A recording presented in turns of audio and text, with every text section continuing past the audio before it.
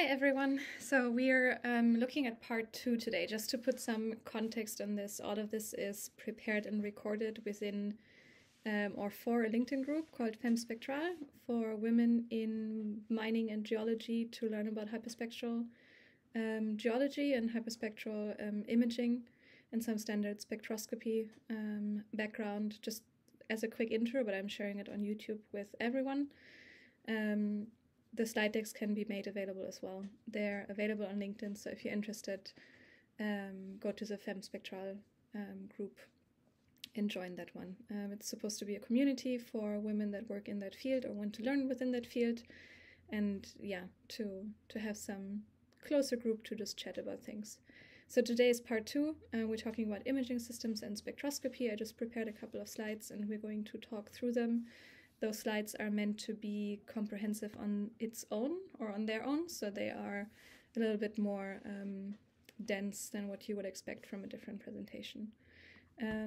Yeah, let's look at the basics of spectroscopy terms. So there's a couple of different terms in the field of imaging spectroscopy that you should be familiar with, and I've written them out here. In general, imaging spectrometers produce a 3D cube representing reality, so 4D, including the spectral space. But in this case, 3D with 2 spatial dimensions and a 3rd dimension in the spectral range, and each position in the array of the image, so each pixel represents a continuous spectrum detected by the sensor on that specific position. And I'm citing Clark from 1999 here. All of the citations that you can find here, or most of them, are in the first part of this slide deck and of this presentation, including some publications that I recommend for you to read. So go back to that one if you haven't seen it yet. So common terms. Spectral range describes the region of wavelengths in which the sensor is able to collect data. Spectral bandwidth is the region of wavelengths of each individual channel in the spectrometer. In hyperspectral imaging, we want narrow absorption features to be detected, so we need narrow spectral bandwidth with channels that are spaced continuously and adjacent to each other. So theoretically, each channel collects only the light from a desired narrow wavelength range and rejects the rest.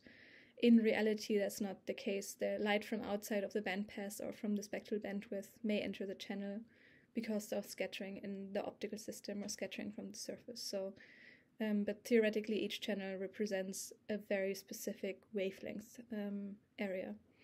And the width of this bandpass is defined as the full width at half max, FWHM, which you read quite often in publications and you will come across, and that's the spectral response of a spectrometer channel to the monochromatic light.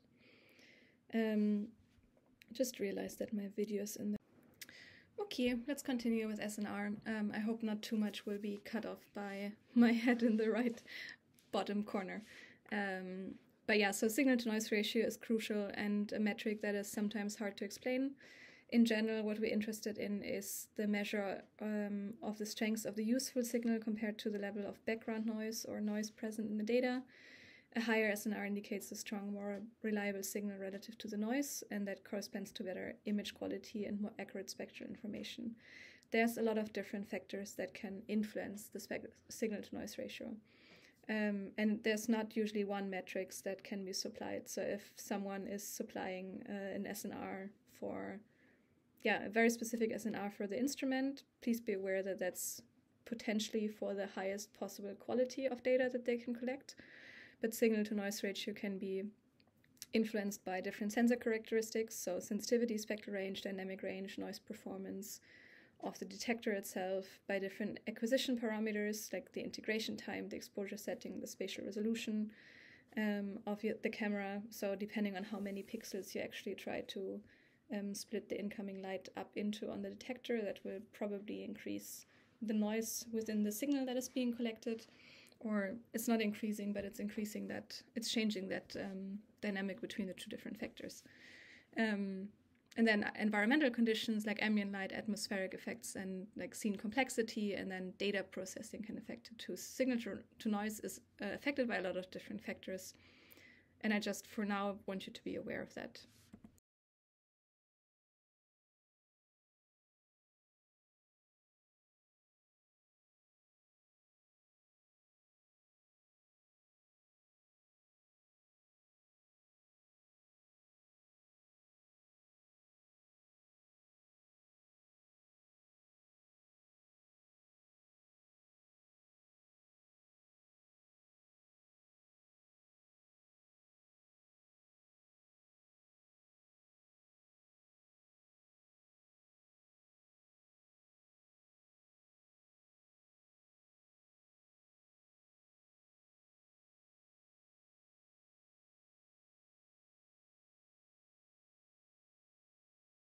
between the two is here. So multispectral imaging collects the incoming signal in a smaller number of bands, and you can see that here in the, let's see if you can see my pointer.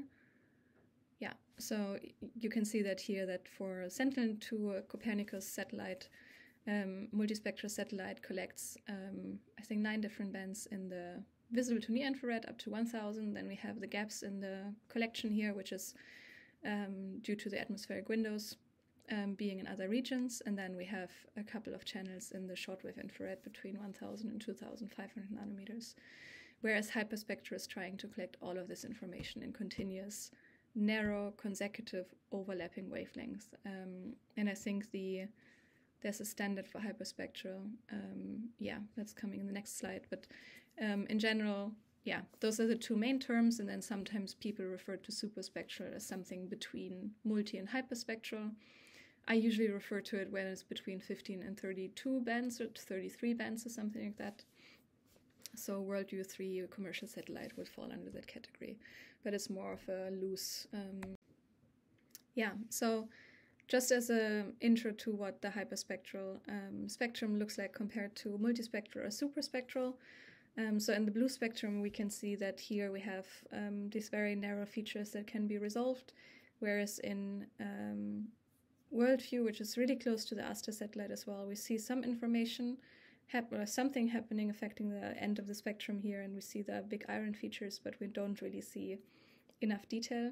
And then for Sentinel-2, we only get the information from the VNIR here, so we only get the information that might give us an indication for iron content, not necessarily quantity. There is a standard for hyperspectral, for hyperspectral terminology. So the IEEE Standard Association set up a standard in 2018 that covers the wavelength range between 250 to 2500 nanometers. And they consider that if it exceeds 32 bands, it's hyperspectral. So there is a definition for that. As I said, the superspectral is more of a loose terminology there. Yeah, so most hyperspectral instruments, especially in the shortwave infrared, collect in push-broom architecture. So that comes from the background of satellite imagery as well. So either the camera has to move over an image to collect line by line and make up a whole image, or the sample or whatever is moving under the camera. So in the case of conveyor belts, that would be the case. And that's how it makes up this whole image line by line, and then we get the spectral information for within each wavelength that is being recorded or band pass. We have a couple of different platforms. I think you are probably familiar with most of them, just sorted by spatial resolution, from lab to the field when you mount it on a tripod, to the UAS, to an aircraft and satellite. So we have different airborne systems and the uncrewed aerial systems and aircrafts themselves. And we have quite a big divide in pixel size here. So UAS is 3, sometimes 6 to usually 15 centimeters, depends on how high you're flying. Usually within European law and international law right now, you're not allowed to fly higher than 120 meters without specific permission. So people usually stay under 120 meters flight height compared to the above ground level. So we usually end up somewhere between 6 to 15 centimeter pixels. If you fly closer, we can go a lot lower in the pixel size here, get a higher spatial resolution. For aircrafts, we're somewhere between 2 and 5 meters, sometimes 9. And for satellites, we have some really high-performing satellites that collect more in the multispectral range that go up to 1 meter in the visible to near infrared, but we also have a very typical hyperspectral visible to near and shortwave infrared would be around 20 to 30 meter pixels. Spectral resolution changes, that depends on the instrument, it depends on the size of the optical system that is available or that the payload can actually allow, and the lenses and all of that. So it's hard to get a very clear picture on that for each platform, but at least there's like some ballpark numbers here, and the satellites tend to have wider bandpass and wider spectral channels, so we have a lower spectral resolution. And then the temporal revisit time, in satellites now we have weekly or daily.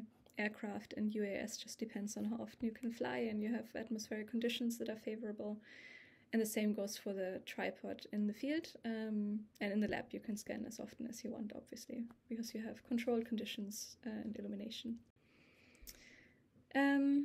So I'm just going to name a couple of different platforms and instruments that you will likely be in contact with, one or the other, when you look at data like that. So let's start with some spaceborne examples, and this is based on a presentation from Heta Lampin and Jess Stromberg from CSIRO during FEM conference in 2023. So I just want to say thank you for that. So I added some slides here and added some information to those slides. Spaceborne, we have a couple of different hyperspectral instruments or instruments that are relevant for the spectral geology space, which is ASTER because it is active in the shortwave infrared between 2100 2400. So that's where we really need that information to resolve, in that case, the Cadonite spectrum, for example. But most of our mineral information sits in that wavelength range. So ASTER, even though it's multispectral, could be interesting for us and is often used still for exploration, even though it was discontinued, I think, in 2016. Don't pin me down on that date. Worldview 3 is multispectral. You've seen that in a couple of slides earlier. It's not on this graph, but it's very close to the ASTER spectral resolution and has channels in the Venier and sphere. Prisma, Hisui, and Nmap are the ones that are most likely available to you in datasets, and I forgot Gaofen 5 here, which is the Chinese satellite, but I think I have it on the other slides. So Prisma was launched in 2019 and is from the Italian Space Agency. It's supposed to be running until 2024. Has a 30-kilometer swath. I'm not going to read all of this. It's just supposed to give you some information on the general resolution and spectral resolution for all of these. You can just pause the presentation and then look at those slides. But we have pixel sizes of 30 meters and a panchromatic band at 5 meter pixels. We look at 400 to 2500 nanometers in a hyperspectral, instrument, and approximately 29 days repeat time. And licenses are limited, so you can apply for imagery from Prisma for research projects. You have to apply specifically to get that data. Unless you're located as a company in Italy, then you can also request access to the data. Otherwise, it's limited to research. There's no commercial licenses. Then Hisui is from the Japanese Ministry of Economy, Trade and Industry, and the Japanese Space Agency also launched in 2019. And the data policy is very much under consideration. So it's not clear if and who will have access to that data, but it's likely that at some point some of it will be available. And we're looking at the same wavelength range, 400 to 2500 nanometers with 10 to 12.5 nanometers spectral resolution. There are a couple of papers that say that everything below 15 nanometers sphere resolution will still give us information on the white mica and kaolin group cover on surfaces, but there is a debate about it. So 12.5 nanometer is could just be enough to actually collect the information that we need for very narrow bands or double features in the shortwave infrared. Because they have lower spectral resolution and 30 meter spatial resolution, they have quite a good signal to noise ratio in that case, just because there's always a payoff between all three. Then Nmap was launched from the German Space Agency in 2021 and is supposed to be alive until 2026. Also a push broom imager. It collects in 6.5 to 10 nanometers in the Venier and sphere. So we likely have a little bit less SNR in those spectral channels, but we have a higher resolution for for smaller spectral features. And we're also looking at 30 meter pixels here. And Nmap is easier to understand in terms of data accessibility. The data from Nmap is going to be freely accessible to everyone. At the moment, the time of recording, which is March 2024, we have Category 1 users, which is a non-commercial user for scientific projects that can request access to archive data, and they can also put in a proposal for a project and task data. The commercial user license, Category 2, is supposed to be made available in 2024, so that non-scientific users also have access to the archive data. Then we have the Pixel constellation was announced recently. They have 2 satellites in the constellation already, which are technology demonstrators, and another one is supposed to be launched in 2024, 2025, which is a constellation of 24 commercial hyperspectral imaging satellites that are supposed to provide 24-hour revisit periods. They supposedly have 300 spectral bands and a spatial resolution of 5 meters. As I said, there's always a payoff between spectral resolution, spatial resolution, and signal-to-noise ratio. So it's very likely that the signal-to-noise ratio in this case is not very good, unless they made extreme advances in hyperspectral sensors and cameras and optical design. And that's not my forte, so I'm not saying that's not true. But I'm skeptic until I will see otherwise, and they haven't really released a lot of information on that constellation or the instruments that they're planning to put up there, so it's really hard to say. But it's a good example of hyperspectral becoming more and more mainstream, so it seems like the need for Earth's surface mapping, classification, monitoring with a higher resolution, both spectrally and spatially, there seems to be value in launching a fleet like that. And then the last satellite, so GAOFIN 5 is not here, but the last satellite that I'm looking at is WorldView 3, which is a superspectral or multispectral high-resolution commercial satellite. So commercial licenses are a little bit different here. So unless you are based in a country where you can apply for free data from WorldView, and that's the case for European countries. If you're a researcher in European countries or EU countries or even Schengen, I think you can apply for data from the European Space Agency. Apart from that, you'll have to purchase that data.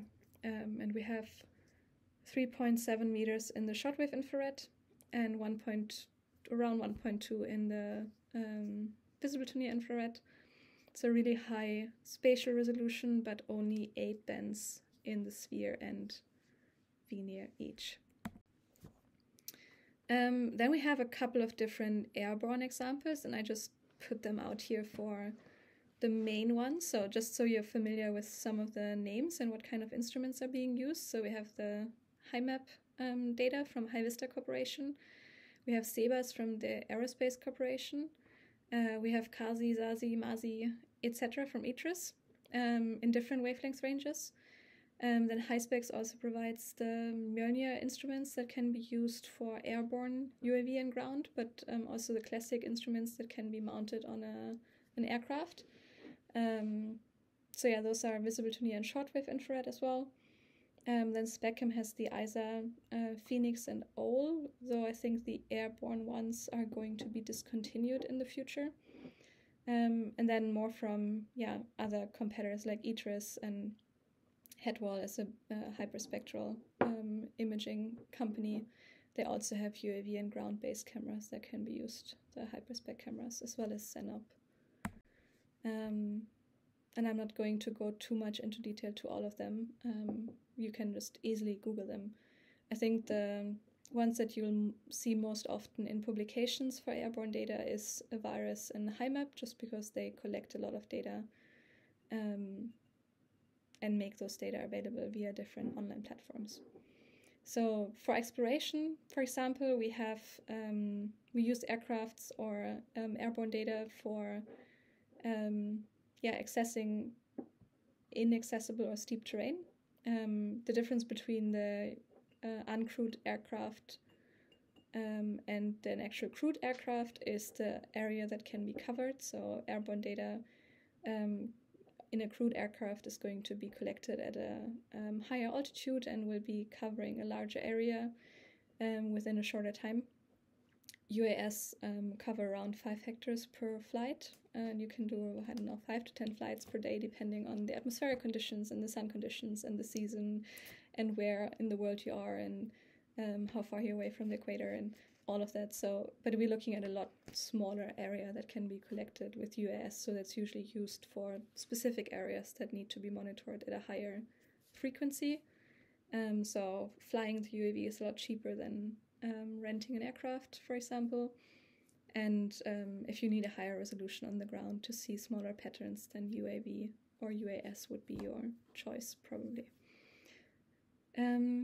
Yeah, so airborne has been used a lot for mineral exploration to enable targeted drilling and field campaigns and to enhance models, including geophysical and magnetic surveys. So yeah, there have been a couple of studies that proved that how much that can improve predictions, even if your scanning cover and mineralization is undercover.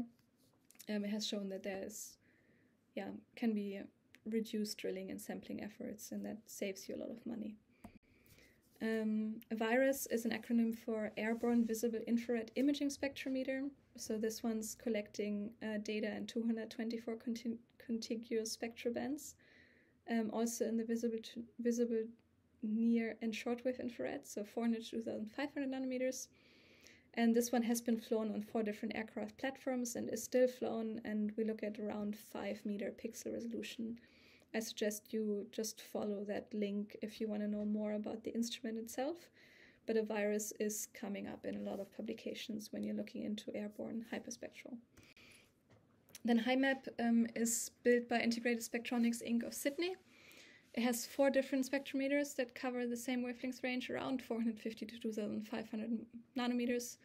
It says 2450 here because the last 50 nanometers are usually very noisy in the detector, so that's more realistic actually.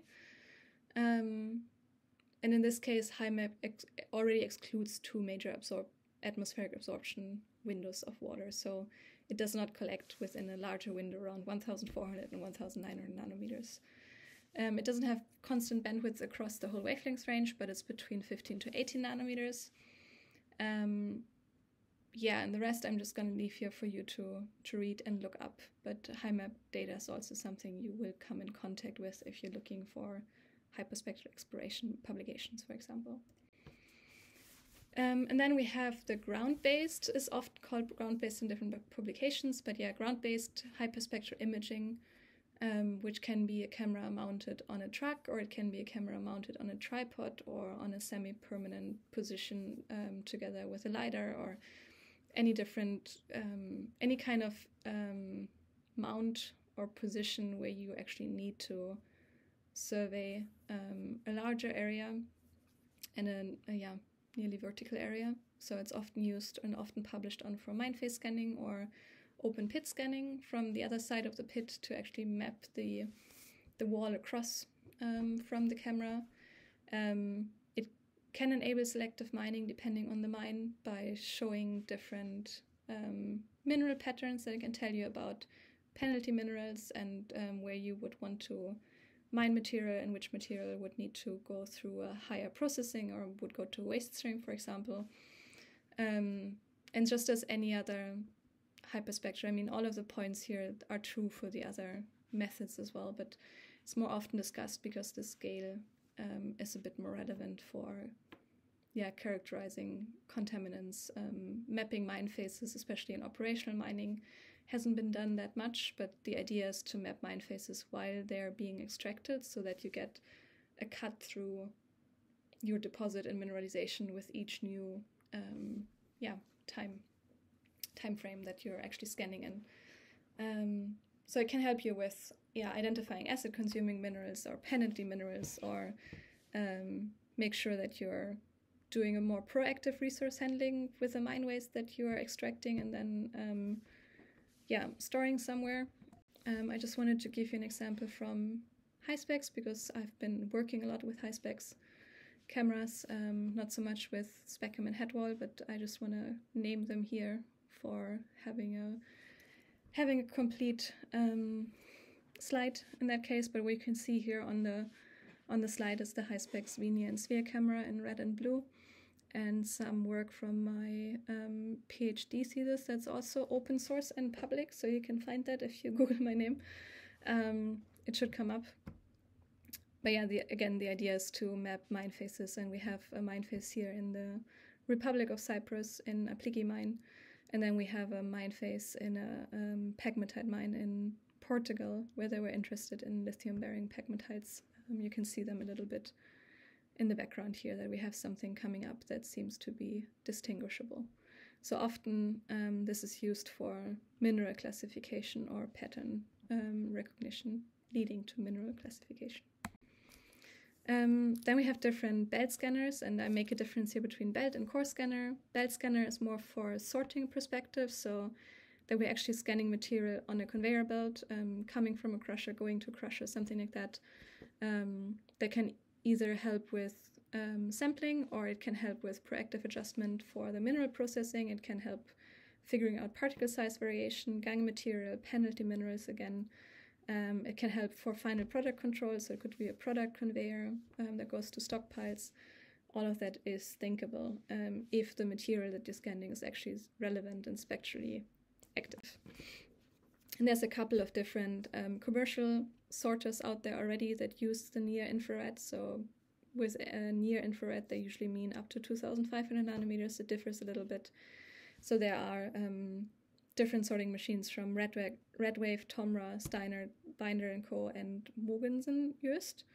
So I just named them here. Have a look at their websites. That's going to give you a really good idea of how the cameras are integrated over and in machines like that, and what kind of use cases they're using them for. Because so far, scanning or using hyperspectral for sorting and sorters in mining in general are more of an entry-level industry, entry-level whatever. So they are not necessarily deployed as a standard yet, but it seems like an easier use case, and I feel like it's coming. And there's different detectors that are being used for that. We at HiSpecs have a Baldo series, which is adjusted for faster scanning speeds. And then some of these companies, they also use point spectrometers or handheld point not handheld, they use point spectrometers. So they're not collecting an image, they're just collecting either a grid of points or just one point to get to grading, for example. In SpectraFlow on their website, they have a lot of good use cases and client cases that they published that are accessible and give you a good idea.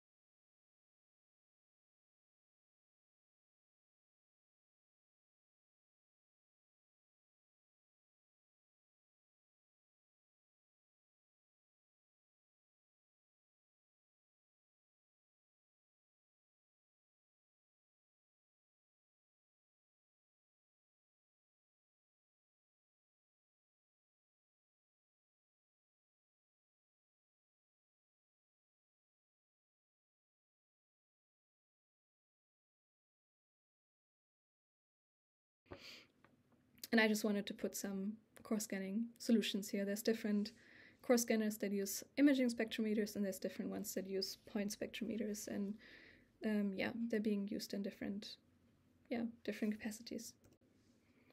And then last but not least, our handheld point spectrometers, which scan or which collect data per point in the same wavelength region. Usually they have a much higher spectral sampling, like a higher resolution spectral sampling, just because, again, we we have that payoff between spatial and spectral resolution and signal to noise ratio. If we're just collecting within 1 pixel, and that pixel in that case is collecting over a field of view of 1 to 2 centimeters, we have a much higher signal to noise ratio, and that means we can also adjust the spectral resolution by having a much finer spectral resolution. And I just put a couple of different examples here that are not all of the examples that are out there. There's a couple of different ones, and they all have their advantages and disadvantages, and those instruments are used quite a lot in fieldwork for validation, so that you're validating for satellite campaigns, for example, taking spectra on the ground and analyzing them at a higher resolution, or even for core scanning or assay scanning. And then those can be analyzed by different standard commercial software, which would, for example, be the Spectral Geologist, TSG, or ASIRIS. And then I'm just going to leave you with these slides, which is data formats that you will come across, which is raw, RAT, radiance, and REF reflectance.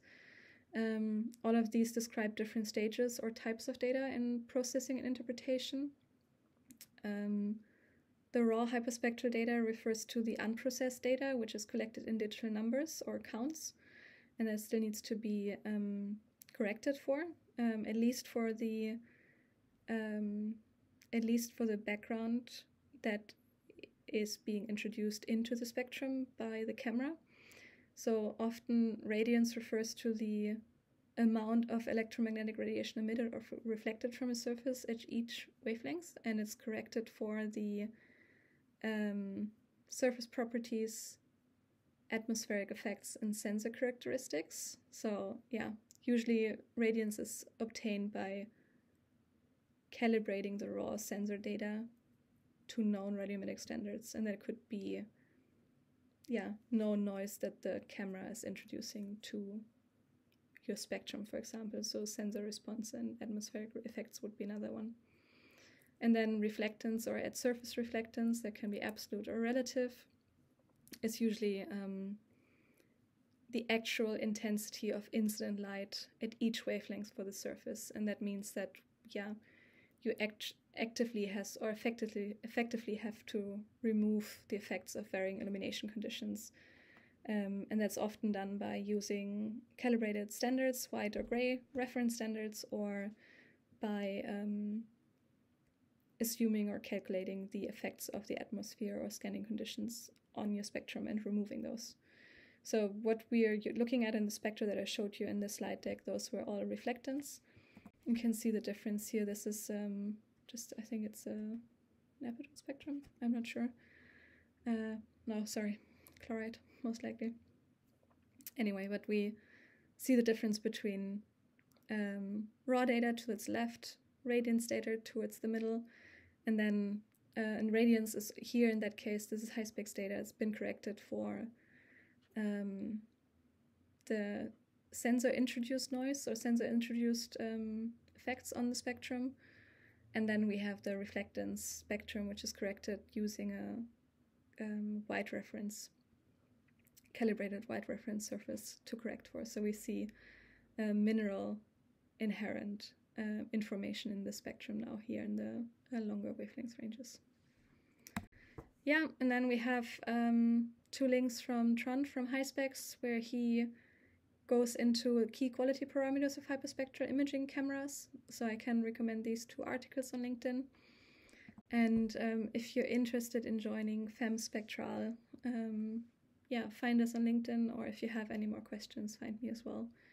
I'm usually very happy to answer questions and get more people interested in hyperspectral.